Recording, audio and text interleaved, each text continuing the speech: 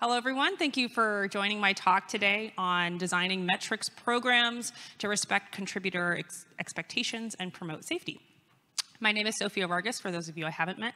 I am a researcher and program manager in Google's Open Source Programs Office, and I'm also an active member of the Chaos community, which is a project that focuses on discussing, defining, and building software to implement metrics around open source projects, specifically designed to measure health and sustainability.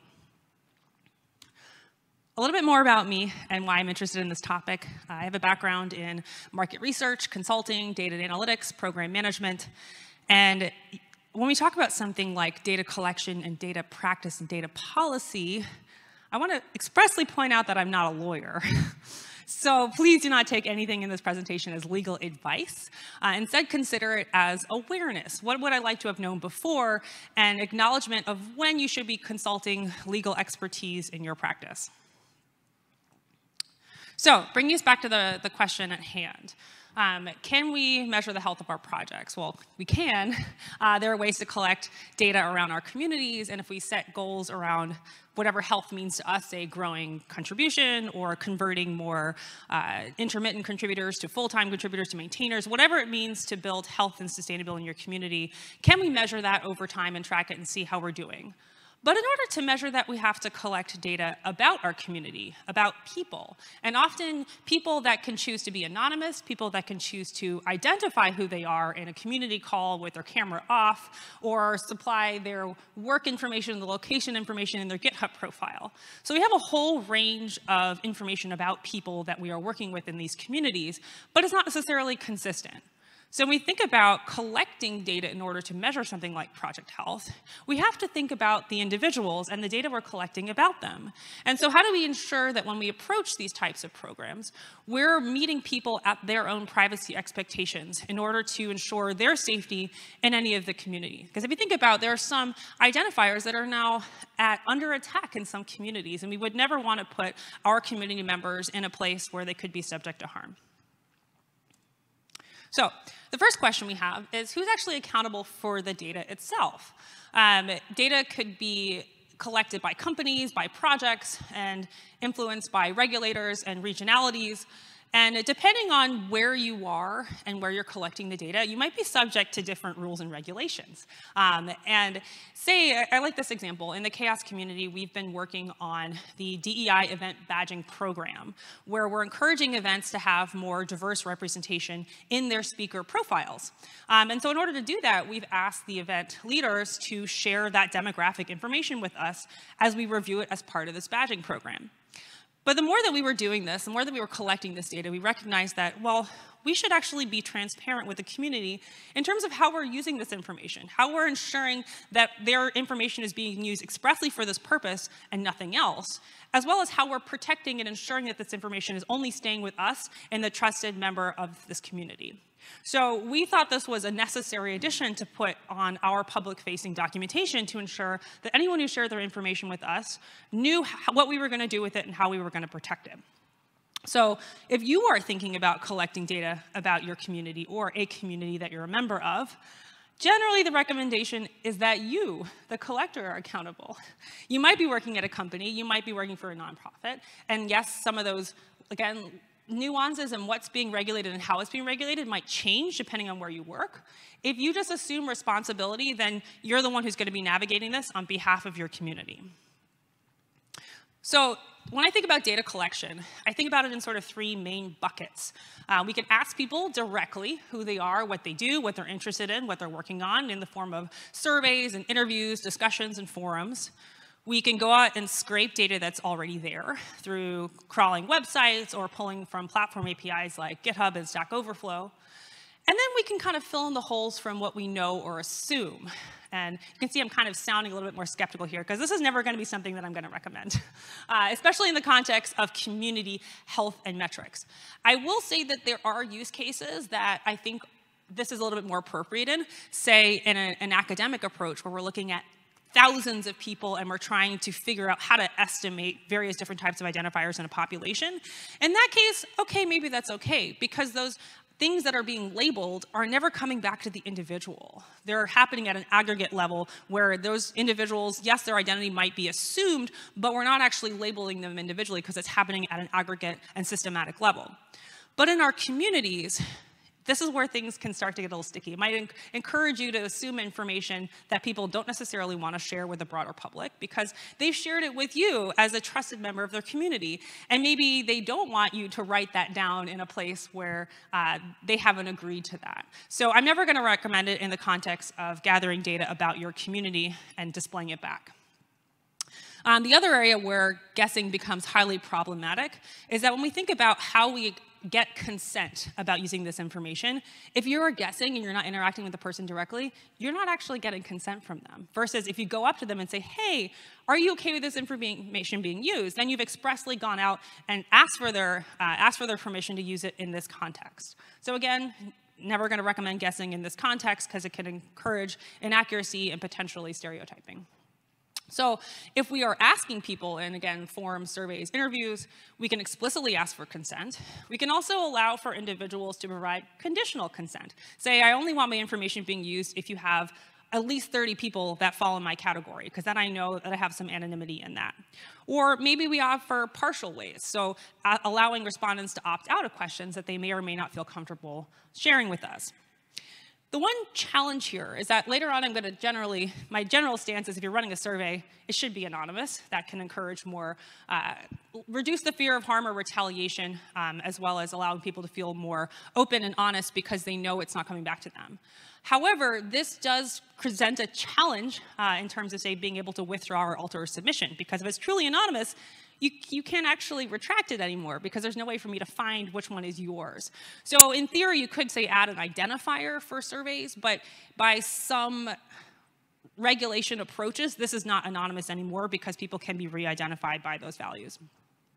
When we're scraping data that's already there, I would say the general recommendation is as long as you are following all of the existing platform policies around data use and data use case, then you are essentially riding on the implicit consent that's already been granted by the platform. If you sign up for GitHub, you say, yes, I agree to your terms of service. So now that I'm pulling data from GitHub, I want to ensure that I am actually following those terms of service. Say, I'm not using your email to send out marketing content because that is explicitly prohibited in GitHub's terms of service and data policies. So as long as you know what those policies are and you comply with them, then you can essentially borrow that consent that's already been given to the platform, which has also allowed individuals to only share information conditionally. Say there's some information that's only shared with org members or some details about interactions that are only going to the org members.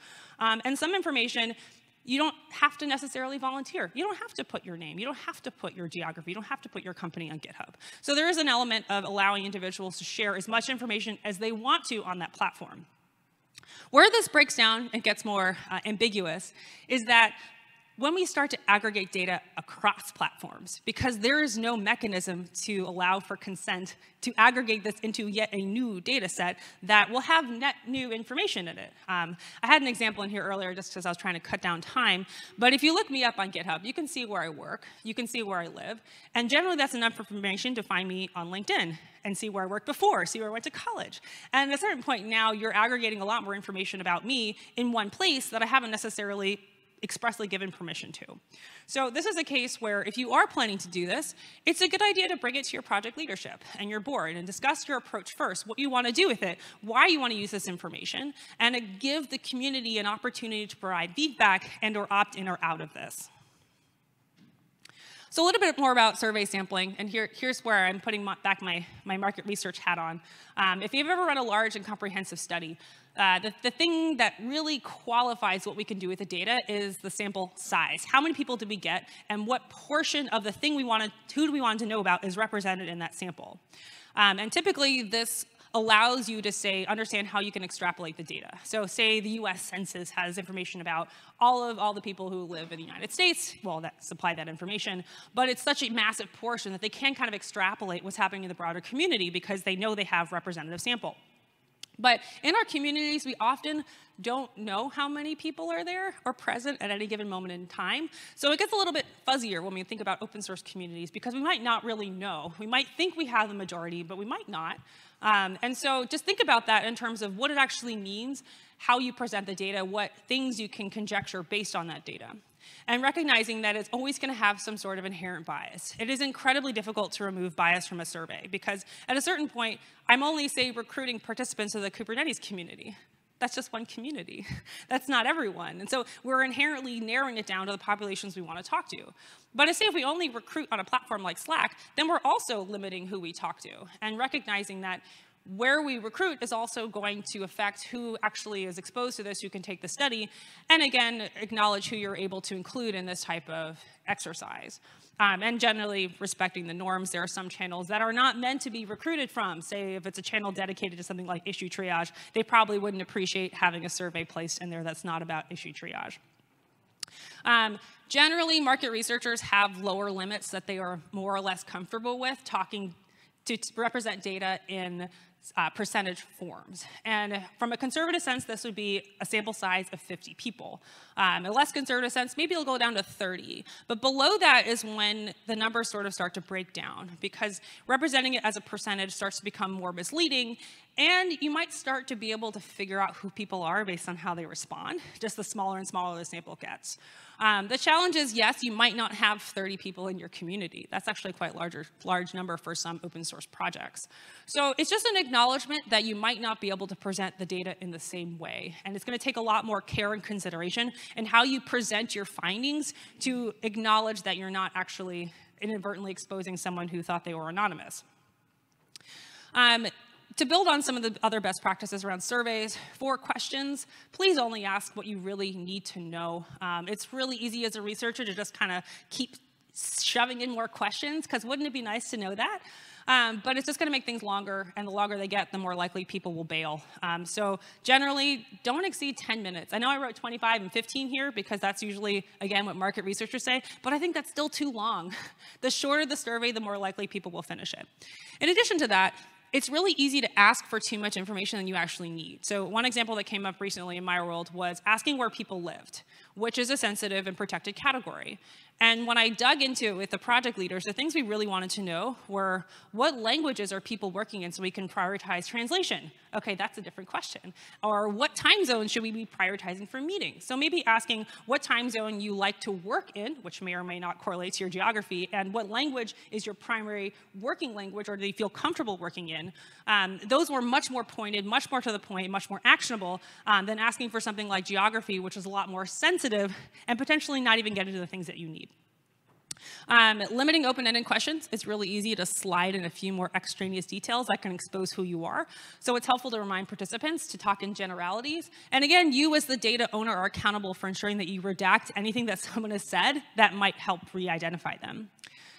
Brackets and buckets can help to make things more general. So something like a category like age, instead of asking for someone's age, ask for someone's age in buckets.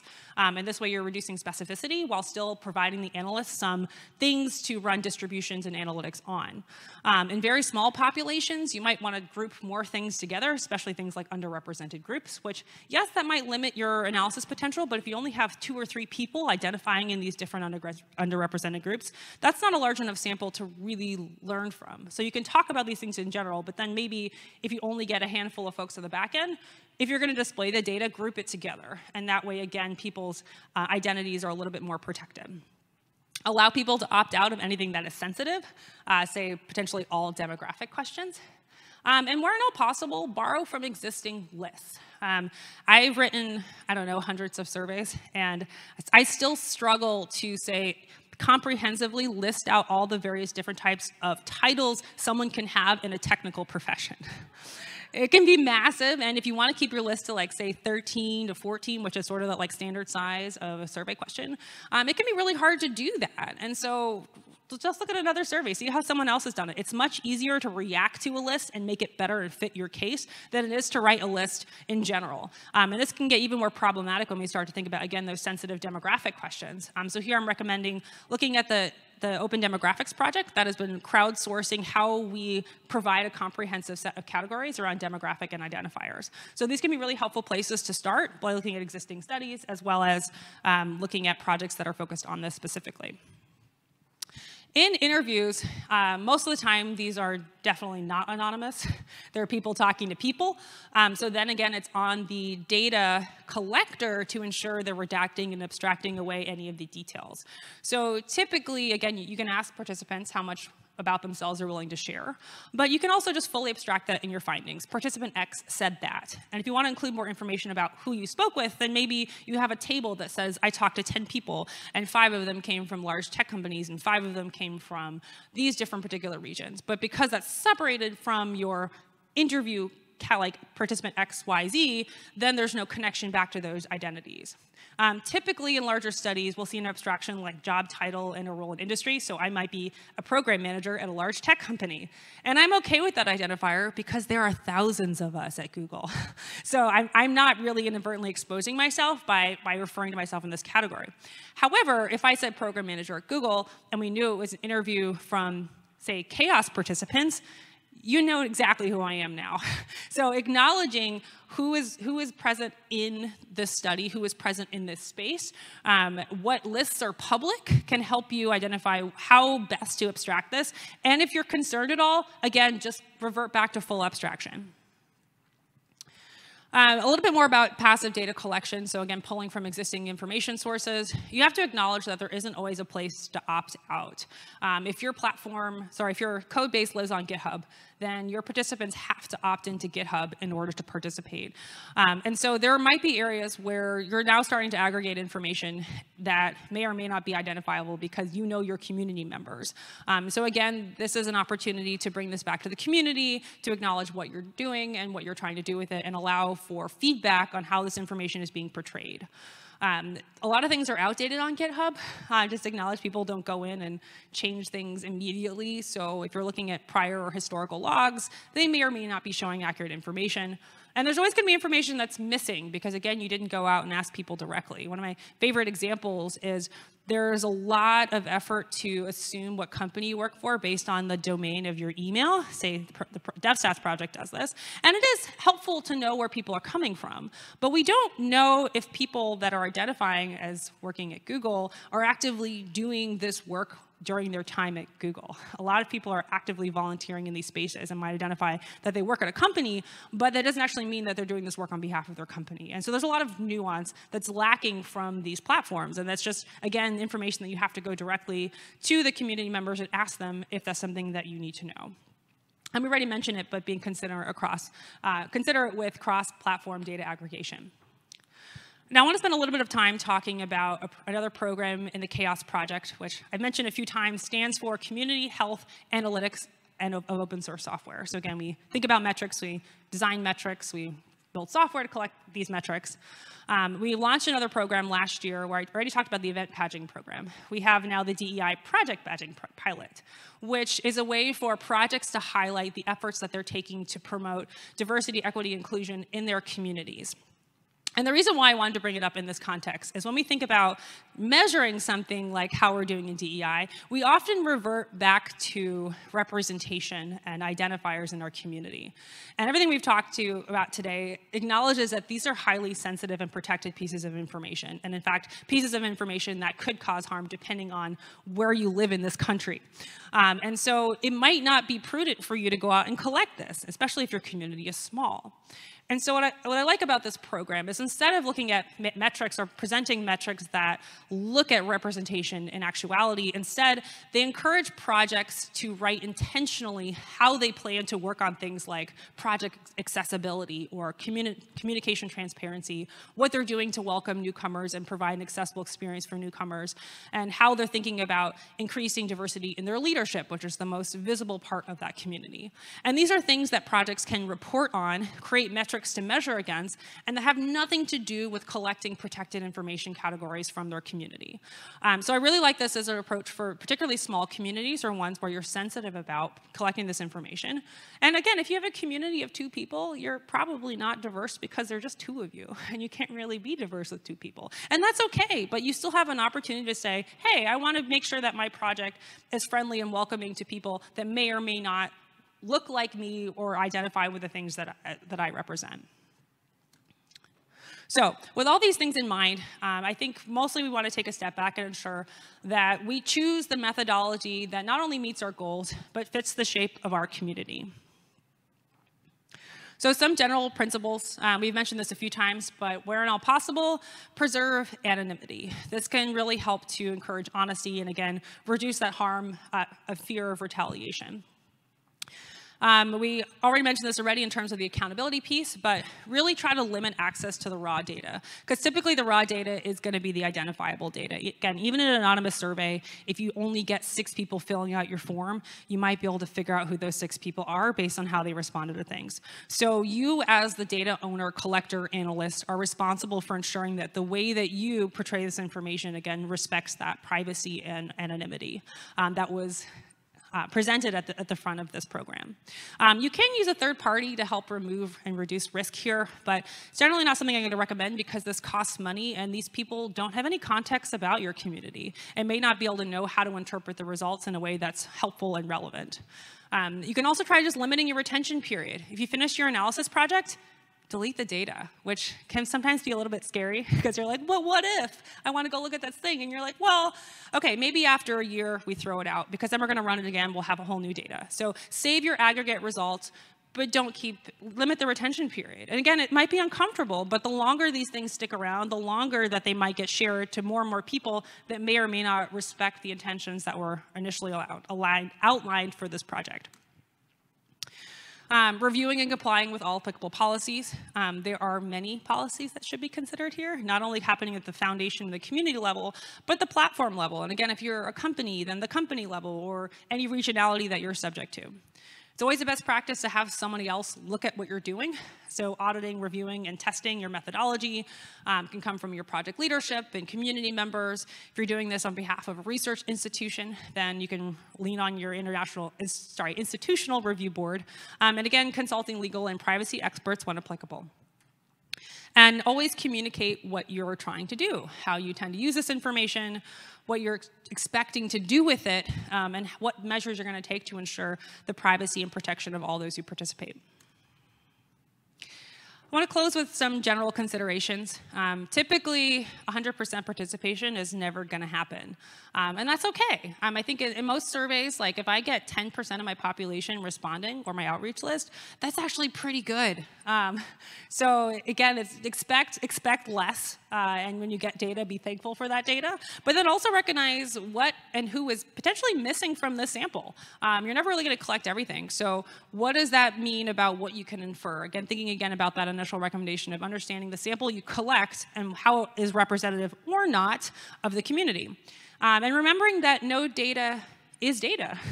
And that if you don't collect any information about some folks, that could mean that, yes, maybe they're not present, or 2, maybe they didn't feel comfortable sharing. And maybe that's something else that it's willing to explore and understand why or why not this information is being exposed in this collection practice.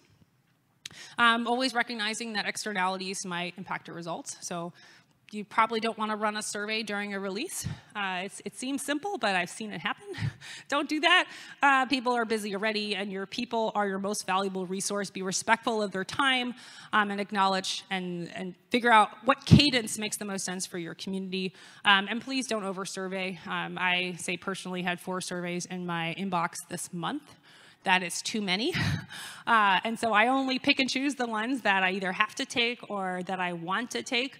And so again, be respectful of your community members' time, and maybe only do this once a year unless there's a really, really good use case. For additional thoughts and best practices around data collection and research in open source communities, I'm referring to a piece of research that was published last year by a couple of fellow researchers and colleagues around best practices for open source ecosystem researchers.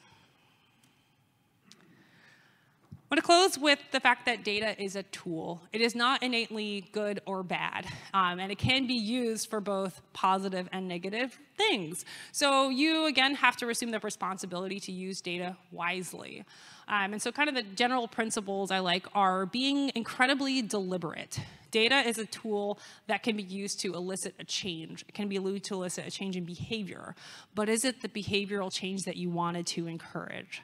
My favorite example here are leaderboards. I know I've heard a lot about DevStats this past week, and I love the project. I love what it's allowing the broader community to track and to be visible of. But it does also encourage some behaviors by saying this is how we create our nominations list for our leadership, by how these contributions are appearing in this particular aggregation tool.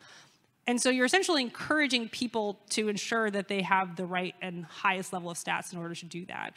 And those may or may not be the things that are really needed in the community. So when we do display a leaderboard, is that, again, is that the behavior that we want to change? Or maybe we don't necessarily want to always show all things to all people, because sometimes your community leadership needs to know information, but it isn't necessarily helpful to show it to the broader community. So being really deliberate about what we show to whom, that can really, again, elicit the change that we want and the behavior that we want to influence in the community without, again, encouraging unwanted or changes in behavior that weren't intended.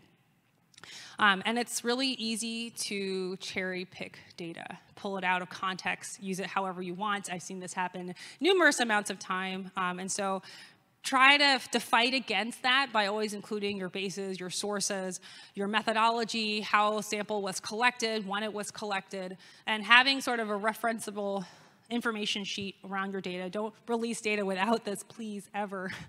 People can understand where it came from, understand how to interpret it, because even if you're taking those things into consideration, as a researcher, I always look for it before I interpret any data. I want to know how many people were present, how people were participating in it, how they were allowed to participate in it, when it was collected. These are all the things that help me understand what I'm looking at and how to interpret the results. Not everyone will do this, so please include it all in one place to, again, not leave room for misinterpretation. Thank you. That's it. I actually cut this down a lot, maybe too much, but I actually don't mind having a shorter talk. You can follow my work on LinkedIn. I've kind of left the other platform that we don't speak of anymore. And in addition to that, we just recently launched as a team a publication site. So I work on a research team of 2. And we've been slowly but steadily publishing research related to open source ecosystem and related best practices, and we're finally starting to put that in one place. So if you're interested in seeing some of the papers that I've written, as well as my colleague Amanda Kasari, that's now available on our website. And I'm personally always open to feedback. So I put this QR code up. It'll take you to the app that allows you to rate the session and give me feedback. And with that being said, thank you for your time, and I'll be around for the remainder 7 minutes and 30 seconds for questions.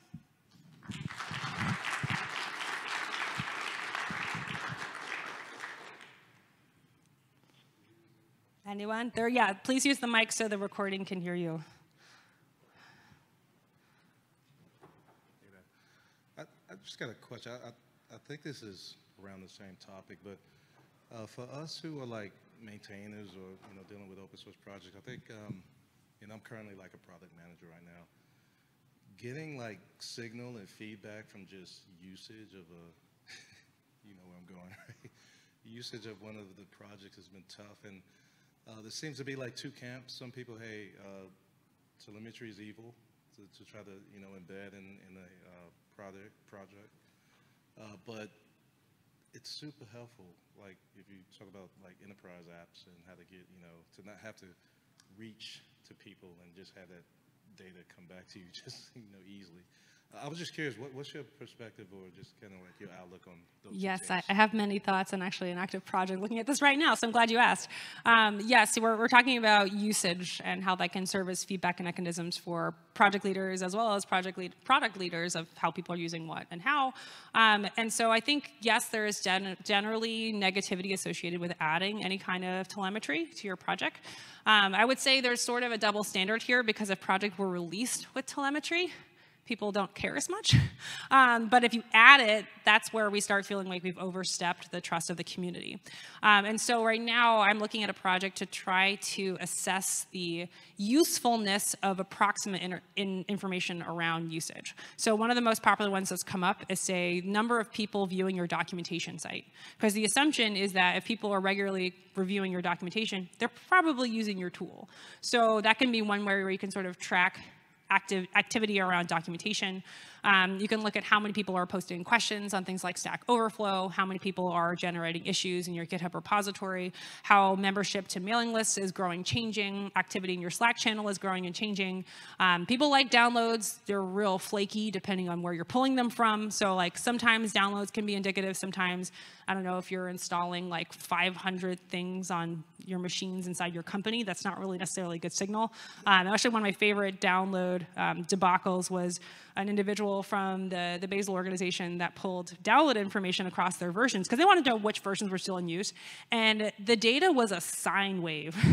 It was not going up or down. It was doing this. And we're like, oh, because they're being pulled in CI/CD systems. This is like automation. This is not people. So there can be a lot of funkiness and noise inherent in any of these signals. So the general hypothesis we have now is that if you look at the signals that are available around approximate usage indicators, then that can at least give you a sense of trajectory. It might not be an actual value, but you can generally see, is this community growing? Is it shrinking?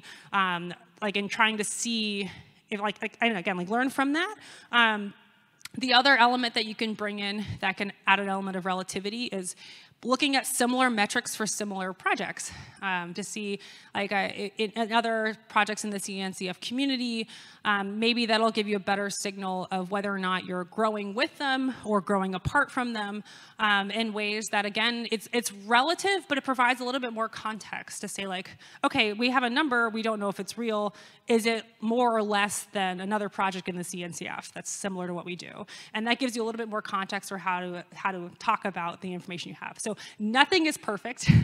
Nothing is actual without adding some sort of phone home or telemetry directly in your project. But again, that's generally not recommended. So I would suggest looking at that, and I guess stay tuned because the research community is actively thinking about it, because I would love to be able to demonstrate which metrics are better than others to try to understand usage trajectory. Okay, we could talk offline because I guess we try to there's battles as far as, hey, which features do we think are important? So there's a lot of assumptions made, a lot of ambiguity. Oh, we think, or some big whale client comes and says, oh, I need this, and then you find out, okay, they're the only person that uses that feature. So it can happen. We'll continue. Absolutely. Let's chat after. Pretend for a moment that you're joining a small company building an open source product who is firmly in that guess category.